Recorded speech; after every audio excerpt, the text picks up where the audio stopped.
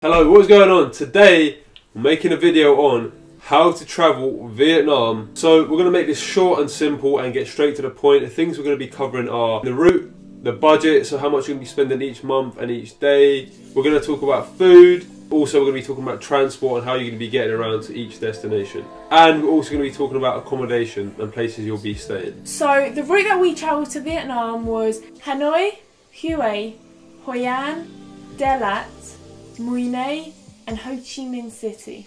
Now we're going to break them all down. Hanoi. This is where you either start or end your journey. For us it was the start. Expect to see mopeds everywhere, and even crossing the road can be an experience. Vietnam is rich in history, so make sure you make time for the Ho Lao prison. I think that's how you pronounce it. But if you're starting your journey there, it's a good experience to just wander around, see what Vietnam has to offer and just get a feel for it. So after that, we did take a bus ride to Hue. Although we heard good things about Hue, we personally didn't enjoy it that much and we didn't get too much done there. And we decided to cut our trip short on Hue and move on to Hoi An. However, if we could go back to Hue, there was one thing we didn't know about, and it's an abandoned water park.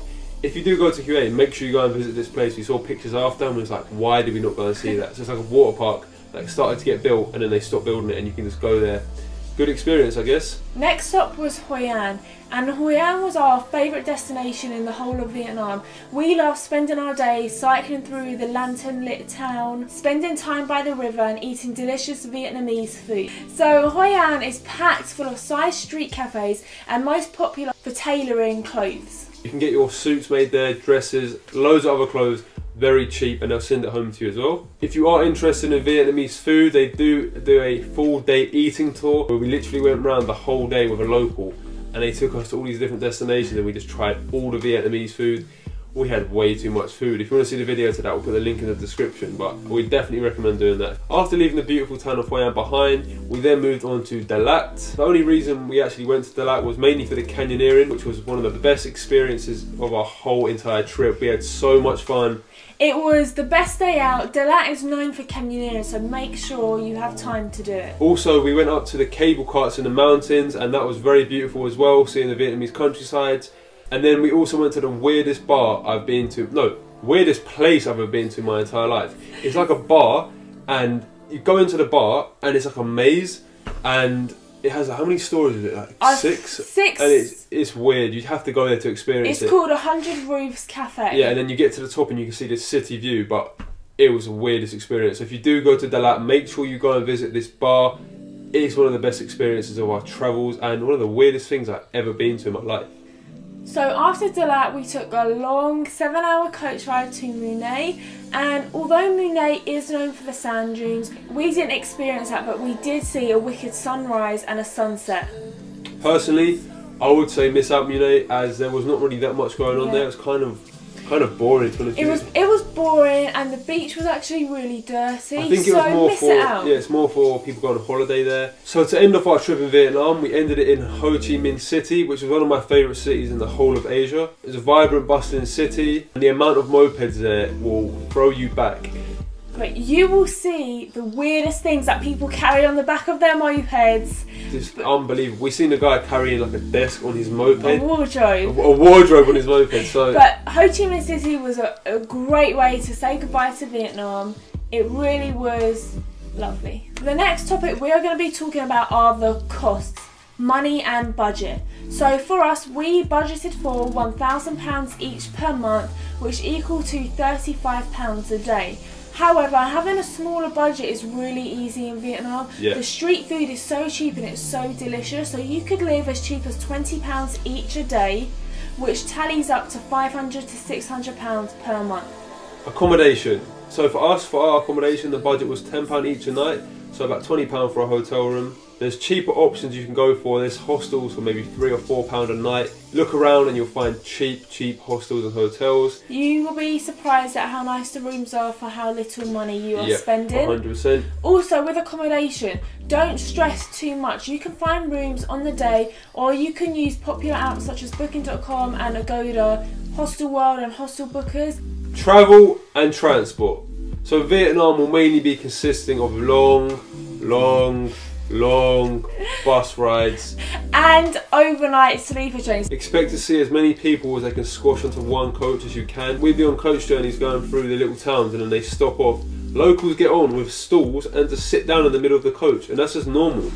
So have an open mind. It is going to be really different to where you live, but it's fun, just enjoy it. Expect to pay around £5 for a bus ticket and around £10 to £15 for an overnight sleeper train.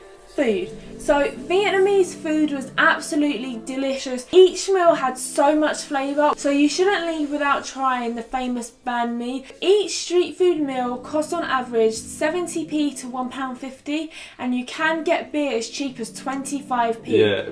Vietnam is really cheap to eat. Now we're going to get on to 10 top tips that we think are going to come in handy whilst you travel around Vietnam. So make sure you visit the world famous Ha Long Bay.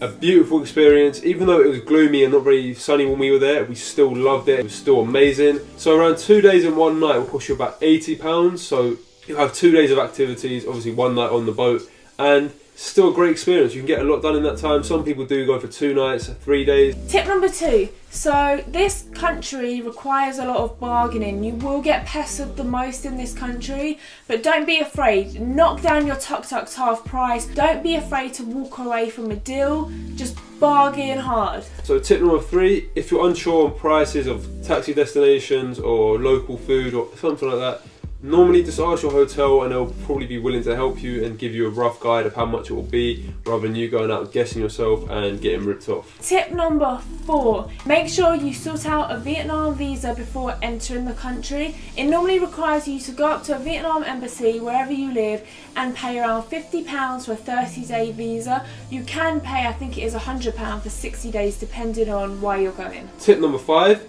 if you're running low on money or you just want to save a bit of money, get on the overnight sleeper trains. They'll save you money. They might be long, but overall they're going to save you money, and it's a good experience. So tip number 6, if you can make it in time for the Lantern Festival in Hoi An, then do so. It's meant to be really beautiful, and unfortunately we wasn't there to spend it. Tip number 7, a great way to get around Vietnam, obviously moped, but the roads are kind of crazy there. We'd say get out a bicycle and just cycle around and take it all in. It's a great way to see it without being caught up in all the craziness. Tip number 8, be prepared to be pestered all the time. When they see Westerners, they instantly think we're rich, so just be ready for that.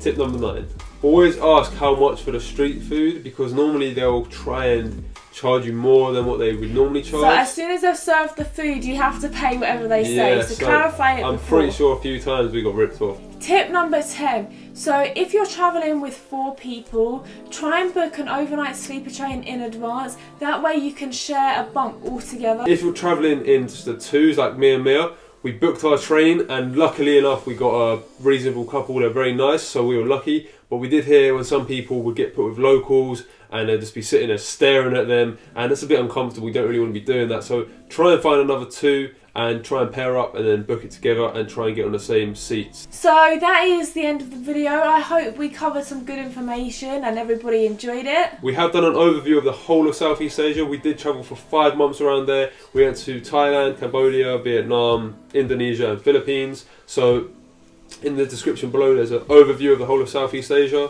We also did create daily vlogs whilst backpacking, so if you want to check it out and see more of Vietnam and the whole of Asia, then the link will be in the description below. Also, we're going to be posting some links on our website to do with Vietnam, to do with Asia, just loads of different links which might help you along your travels around Asia depending on what countries you're going to. And we are going to be making individual videos on how to travel the countries we just mentioned, so if you are going to be doing this route and going to the country we mentioned, then look out for them. Thank you for watching, and most importantly, have fun on your trip in Vietnam. And if you have any questions or queries, hit us up on Snapchat, Instagram, Facebook, Twitter, or just comment below. It's all at me and my missus, and we'll be willing to help you. Goodbye.